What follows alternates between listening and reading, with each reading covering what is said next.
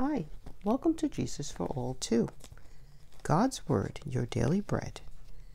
For May 8th, 2022. Happy Mother's Day to all those who are mothers. Hallelujah and glory to God. Here you will hear daily readings of God's Word, the Bible, with the goal of hearing the entire Bible by the end of 2022. The book of Romans, chapter 10, verse 17 reads, "So then faith comes by hearing, and hearing by the word of God." This is a brief introduction. The book of John, chapter 6, verse 35 reads, "And Jesus said to them, I am the bread of life. He who comes to me shall never hunger, and he who believes in me shall never thirst." The book of John, chapter 14, verse 12 reads, "Most assuredly I say to you, he who believes in me, the works that I do he will do also, and greater works than these he will do, because I go to my Father. And whatever you ask in my name, that I will do, that the Father may be glorified in the Son. If you ask anything in my name, I will do it." And the book of John, chapter 14, verse 6 through 7 reads, "Jesus said to him, I am the way, the truth, and the life. No one comes to the Father except through me. If you had known me, you would have known my Father also, and from now on you know him and have seen him." Hallelujah and glory to God. The book of John, chapter 1, verse 1 to 2, and chapter 14 and verse 14 reads, "In the beginning was the Word, and the Word was with God, and the Word was God." Verse 2, "He was in the beginning with God." And verse 14, "And the Word became flesh, and dwelt among us, and we beheld his glory, the glory as of the only begotten of the Father, full of grace and truth." Hallelujah. And the book of John, chapter 3, verse 16 reads, "For God so loved the world that he gave his only begotten Son, that whoever believes in him should not perish, but have everlasting life." Hallelujah. And 1 Peter chapter 2 verse 24 reads, "Who himself bore our sins in his own body on the tree, that we, having died to sins, might live for righteousness, by whose stripes you were healed." Hallelujah and glory to God. And the book of John chapter 14 verse 15 reads, "If you love me, keep my commandments." And Matthew chapter 22 verse 37 to 39 reads, "Jesus said to him, you shall love the Lord your God with all your heart, with all your soul, and with all your mind." Verse 38, "This is the first and great commandment. And the second," verse 39, "is like it. You shall love your neighbor as yourself." Hallelujah and glory to God. And John chapter 14 verse 16 through 18 reads, "And I will pray the Father, and he will give you another helper, that he may abide with you forever, the Spirit of truth, whom the world cannot receive, because it neither sees him nor knows him. But you know him, for he dwells with you and will be in you." And verse 18, "I will not leave you orphans. I will come to you." Hallelujah and glory to God. And the book of John chapter 15 verse 26 reads, "But when the Helper comes, whom I shall send to you from the Father, the Spirit of truth, who proceeds from the Father, he will testify of me." And John chapter 16 verse 8 reads, "And when he has come, he will convict the world of sin, and of righteousness, and of judgment." Verse 9, "Of sin, because they do not believe in me." Verse 10, "Of righteousness, because I go to my Father, and you will see me no more." And verse 11, "Of judgment, because the ruler of this world is judged." And the book of Luke, chapter 10, verse 18 through 19 reads, "And he said to them, I saw Satan fall like lightning from heaven." And verse 19, "Behold, I give you the authority to trample on serpents and scorpions, and over all the power of the enemy, and nothing shall by any means hurt you." Hallelujah and glory to God. And the book of John chapter 15 verse 7 reads, "If you abide in me, and my words abide in you, you will ask what you desire, and it shall be done for you. And so in the mighty name of Jesus Christ, the words of Christ that we shall hear today from the Heavenly Father in the name of Jesus Christ, which are the words of Jesus Christ, are Psalm 104, verse 19 through 35, Proverb 8, because it is the 8th day of the month, and there are 31 proverbs, seemingly one for each day of the month. The proverbs are God's wisdom for living righteously in an unrighteous world. Hallelujah and glory to God. The Old Testament reading will be from the book of Ruth, chapter 3, verse 1 through chapter 4, verse 22. And the New Testament reading will be from the book of Luke, chapter 21, verse 1 through 19. Hallelujah and glory to God. And now Psalm 104, continuing at verse 19. And it reads, He appointed the moon for seasons. The sun knows it's going down. You make darkness, and it is night, in which all the beasts of the forest creep about. The young lions roar after their prey and seek their food from God. When the sun rises, they gather together and lie down in their dens. Man goes out to his work and to his labor until the evening. O Lord, how manifold are your works! In wisdom you have made them all. The earth is full of your possessions. The great and wide sea, in which are innumerable teeming things, living things, both small and great. There are ships sail about. There is that Leviathan which you have made to play there. These all wait for you, that you may give them their food in due season. What you give them, they gather in. You open your hand, they are filled with good. You hide your face, they are troubled. You take away their breath, they die, and return to their dust. You send forth your spirit, they are created, and you renew the face of the earth.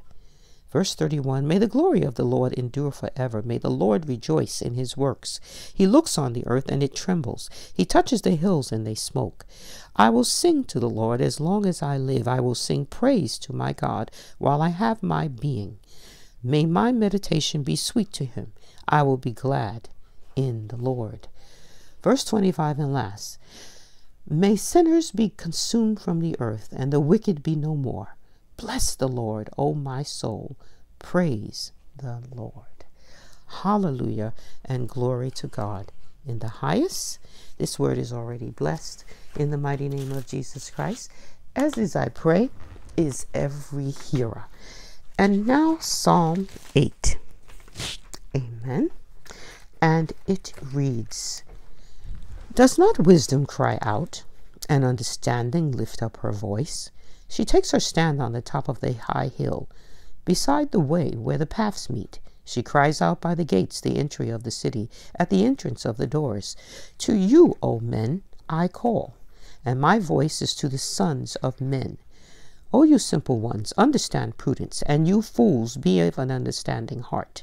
Listen, for I will speak of excellent things, and from the opening of my lips will come forth right things, for my mouth will speak truth. Wickedness is an abomination to my lips. All the words of my mouth are with righteousness. Nothing crooked or perverse is in them. They are all plain to him who understands, and right to those who find knowledge. Receive my instruction, and not silver, and knowledge rather than choice gold. For wisdom is better than rubies, and all the things one may desire cannot be compared with her. Verse 12, I, wisdom, dwell with prudence, and find out knowledge and discretion. The fear of the Lord is to hate evil, pride and arrogance, and the evil way, and the perverse mouth I hate. Counsel is mine, and sound wisdom. I am understanding. I have strength. By me kings reign, and rulers decree justice. By me princes rule, and nobles, all the judges of the earth. Verse 17, I love those who love me, and those who seek me diligently will find me. Riches and honor are with me, enduring riches and righteousness. My fruit is better than gold, yes, than fine gold, and my revenue than choice silver.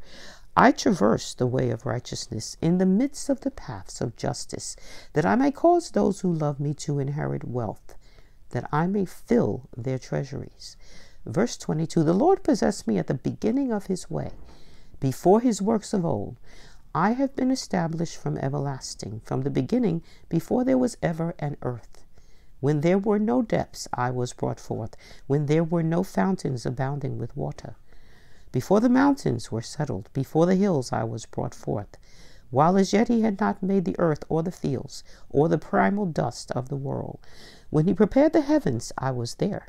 When he drew a circle on the face of the deep, when he established the clouds above, when he strengthened the fountains of the deep, when he assigned to the sea its limit, so that the waters would not transgress his command, when he marked out the foundations of the earth. Then I was beside him as a master craftsman, and I was daily his delight, rejoicing always before him, rejoicing in his inhabited world, and my delight was with the sons of men. Verse 32, now therefore listen to me, my children.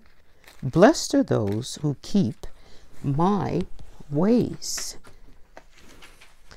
Hear instruction, and be wise, and do not disdain it. Blessed is the man who listens to me, watching daily at my gates, waiting at the post of my doors. For whoever finds me finds life, and obtains favor from the Lord. Verse 36 and last. But he who sins against me wrongs his own soul, and all those who hate me love death. Amen, amen, and amen. And in the mighty name of Jesus Christ, this word is already blessed. And I pray that all of us, hallelujah, will have the heart to love wisdom, that we may in turn love life. Because if we hate wisdom, disdain it, then we love death, as we have just learned. Hallelujah and glory to God. Amen. And now the Old Testament reading continuing from the book of Ruth, chapter 3. And it reads, Then Naomi, her mother-in-law, said to her, My daughter, shall I not seek security for you, that it may be well with you? Now Boaz, whose young woman you were with, is he not your relative? In fact, he is winnowing barley tonight at the threshing floor. Therefore wash yourself and anoint yourself, put on your best garment, and go down to the threshing floor. But do not make yourself known to the man until he has finished eating and drinking. Then it shall be, when he lies down, that you shall notice the place where he lies, and you shall go in, uncover his feet, and lie down. And he will tell you what you should do. And she said to her, All that you say to me I will do. So she went down to the threshing floor, and did according to all that her mother-in-law instructed her. And after Boaz had eaten and drunk, and his heart was cheerful, he went to lie down at the end of the heap of grain. And she came softly, uncovered his feet, and lied down. Now it happened at midnight that the man was startled, and turned himself, and there a woman was lying at his feet. And he said, Who are you? So she said, I am Ruth, your maidservant. Take your maidservant under your wing, for you are a close relative. Then he said, Blessed are you of the Lord, my daughter, for you have shown more kindness at the end than at the beginning, in that you did not go after young men, whether poor or rich. And now, my daughter, do not fear. I will do for you all that you request, for all the people of my town know that you are a virtuous woman. Now it is true that I am a close relative. However, there is a relative closer than I. Stay this night, and in the morning it shall be that if he will perform the duty of a close relative for you, good, let him do it. But if he does not want to perform the duty for you, then I will perform the duty for you, as the Lord lives. Lie down until morning. Verse 14. So she lay at his feet until morning, and she arose before one could recognize another. Then he said, Do not let it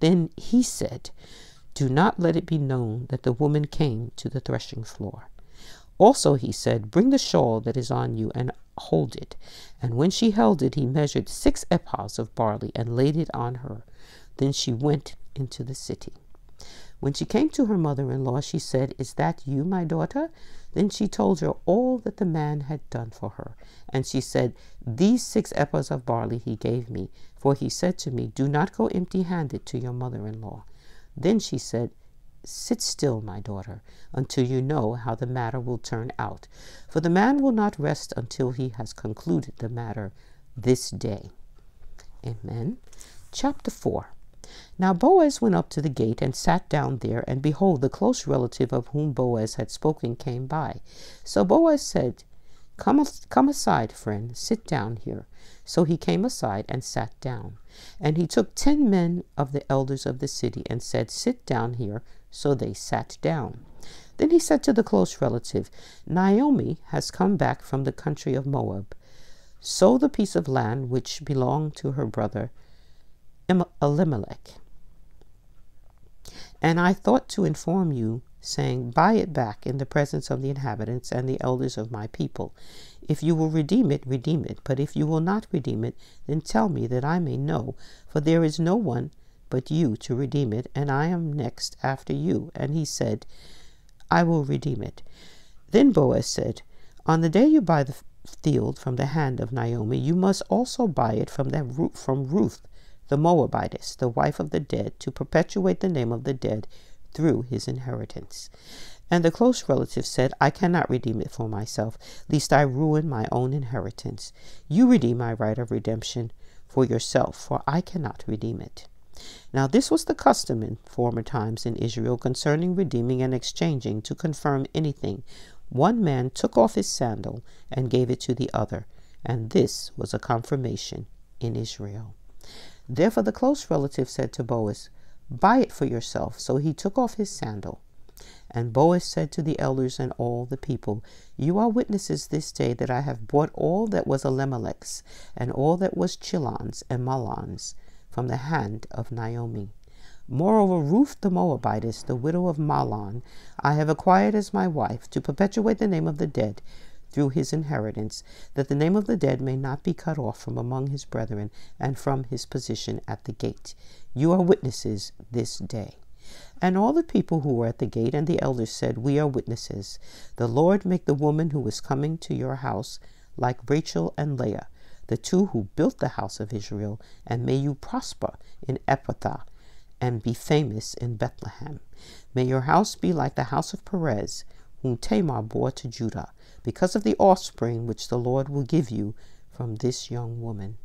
So Boaz took Ruth, and she became his wife.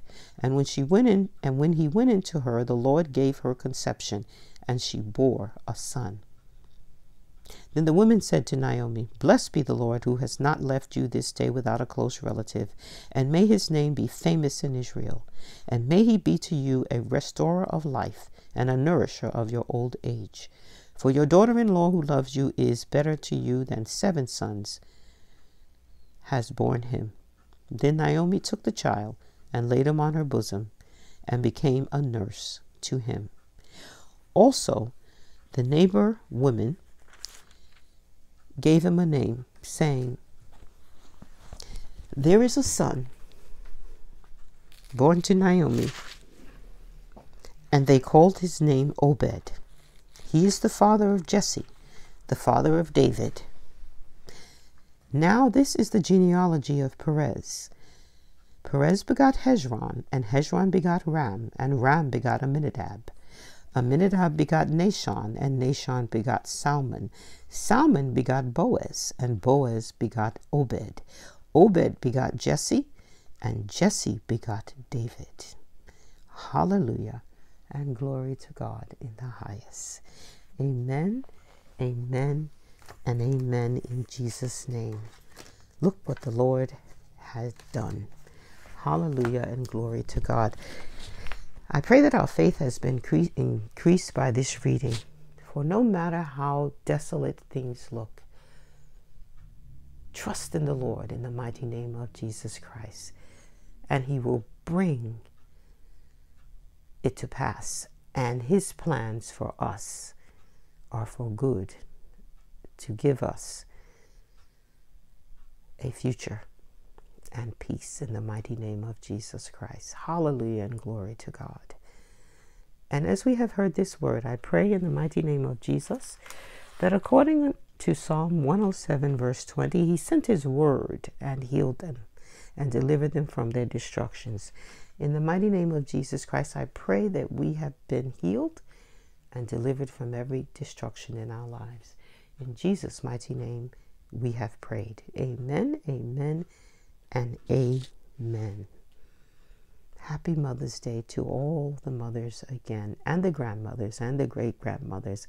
Hallelujah. Thank you, Jesus.